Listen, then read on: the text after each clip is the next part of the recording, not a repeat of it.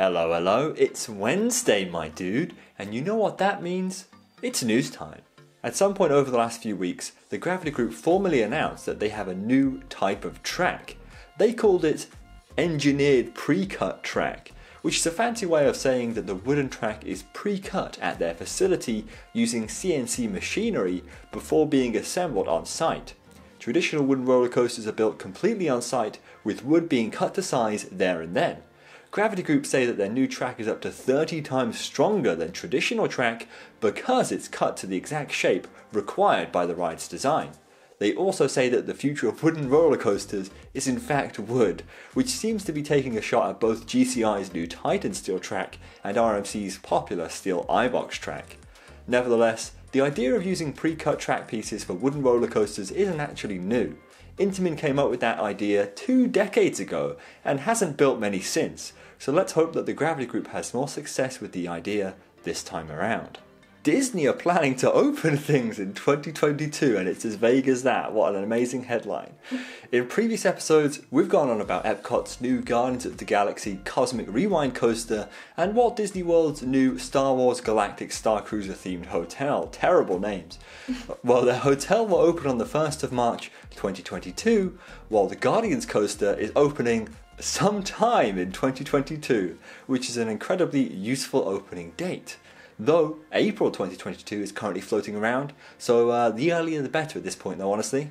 Last week saw the 2021 IAAPA Expo Europe, where lots of different theme park related companies came together to show off their latest products to the rest of the theme park industry. Apparently, over at the S&S stand, they confirmed that their new model, the Axis coaster, would make its initial debut somewhere in Europe. The Axis coaster features free-spinning trains, which allows guests to rotate along the same axis as the track, like they would during a barrel roll, for example. In that respect, the Axis coaster is completely unique, so it isn't surprising that one theme park would be looking to grab the world's first. This source isn't exactly official, so don't place any bets on this piece of news. At IAAPA, we also heard of a brand new theme park development happening over in Peru.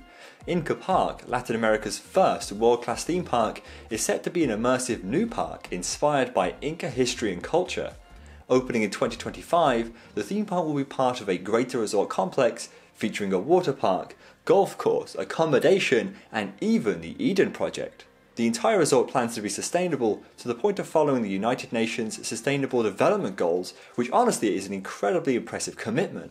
But what about the rides, Harry, I hear you ask? Currently nothing is set in stone.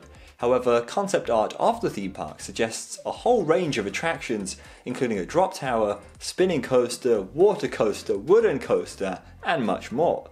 Obviously, concept art is just that, conceptual, so don't expect these specific rides to appear with the park in 2025. But nevertheless, how awesome is that? In the last episode of Dispatch, we heard that attendance figures for theme parks in 2020 were low, like stupidly low. The pandemic has put a lot of pressure financially on theme parks, who at the moment are hoping guest numbers return to pre-COVID levels. Fortunately for Universal Studios, that's exactly what's happening.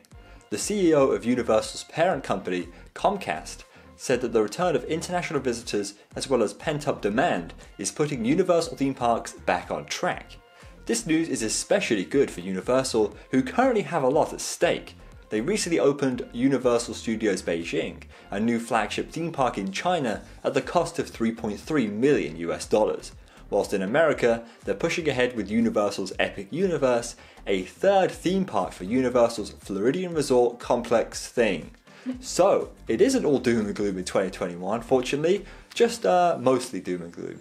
And there you go, you now know all the juicy and interesting news from the last week.